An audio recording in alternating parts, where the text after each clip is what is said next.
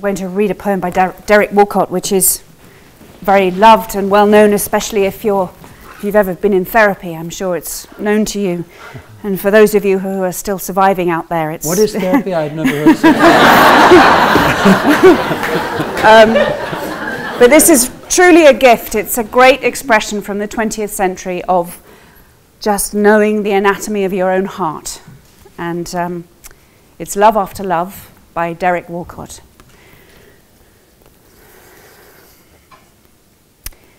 Time will come when, with elation, you will greet yourself arriving at your own door, in your own mirror, and each will smile at the other's welcome and say, "Sit here, eat." You will love again the stranger who was yourself.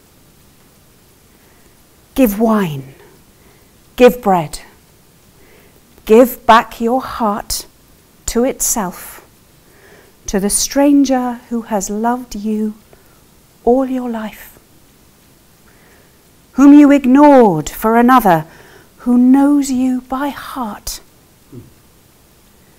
Take down the love letters from the bookshelf, the photographs, the desperate notes. Peel your own image from the mirror. Sit, feast on your life.